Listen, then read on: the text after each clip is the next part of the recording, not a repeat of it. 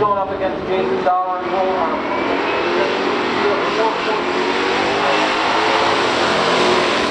1971 Plymouth Cuda. And this car is rather special because it's only one of 129 produced with the 446 barrel. Yep, in 1971 that was still available, and it even had a compression ratio of 10.3 to 1. I guess at that point Plymouth hadn't quite given up on the whole muscle car craze. It was rated 385 horsepower and 490 pound-feet of torque. If we take a look inside, you'll find a drag race friendly and ultra reliable TorqueFlite 3-speed automatic transmission, and then out back is a set of 410 gears. And does it get any better than that? 71 Cuda, 446 barrel, TorqueFlite, 410 gears, that's a 10. But don't let all of that fool you. This car does have a weakness, and that is its weight. The Cuda might look like a smaller vehicle, but it's really not, and it's actually kind of heavy. With driver, 3,904 pounds. Superstock Magazine tested a 71 Cuda with this exact configuration. It had a 446 barrel, 410 gears, and a 3-speed automatic transmission, and it ran 13.72 seconds at 106 miles per hour. Let's check out that opponent.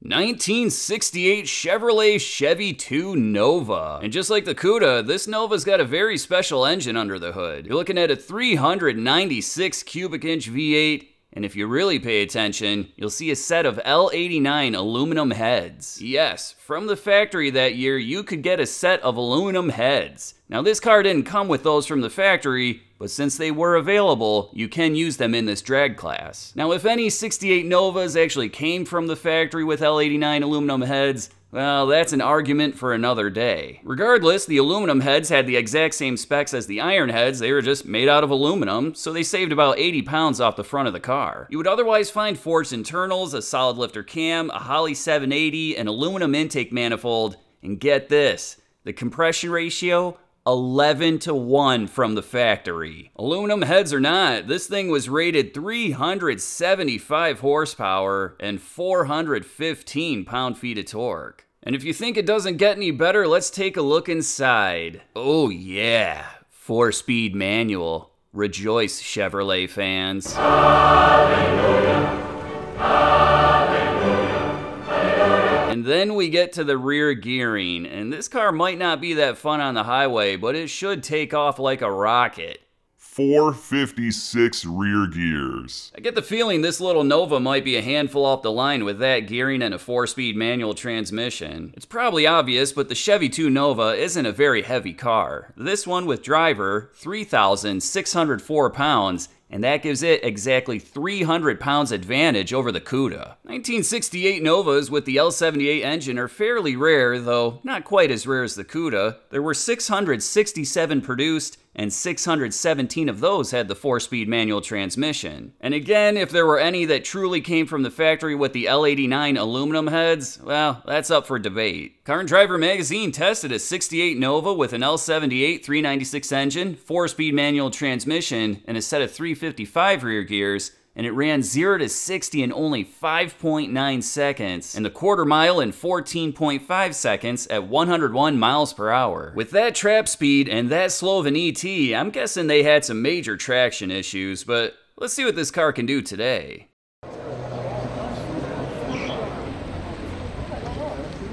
Here comes Michigan. Coming up next, Chris Teed out of Orlando, Florida, 68 Chevy 396 4-speed car, L79 Nova. Going up against Jason Dollar and Will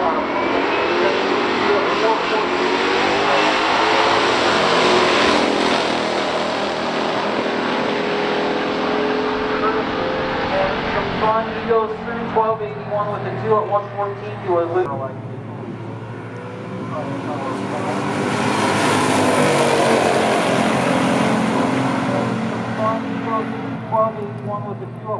In the first round, the Nova had a fantastic reaction time, so even though their ET was slightly slower, this allowed them to cross the finish line first and take home the win. They ran 12.81 seconds at 114.19 miles per hour, and in the other lane, the Cuda looked very impressive, running 12.75 seconds at 110.28 miles per hour. Let's check out that second round and see if the Plymouth can even the score.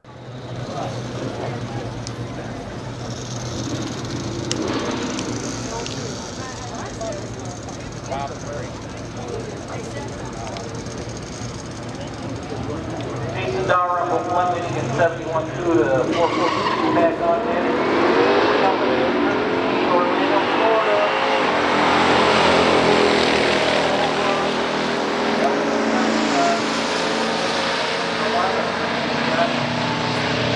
And the wind is going to go to the Cuda 1258 110 to a coasting 7 Nova.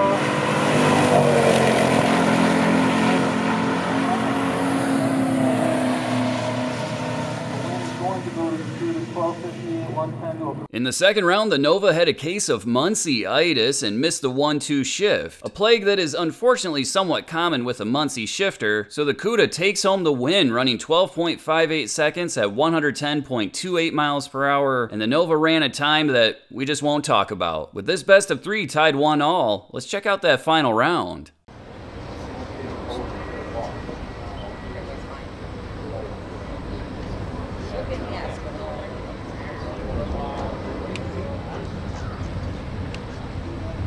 Chris T, Florida bound, 1968 Chevrolet 396 Nova.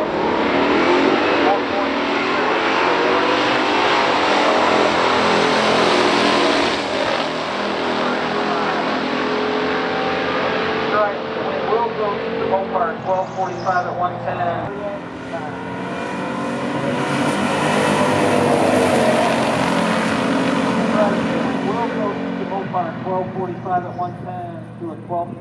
In the final round, it's the Cuda that takes home the win, running 12.45 seconds at 110.70 miles per hour. In the other lane, the Nova ran 12.67 seconds at 114.31 miles per hour. A huge thanks to both of the owners for bringing out these cars. It was absolutely awesome seeing them on the drag strip. I'll catch you guys at the next one.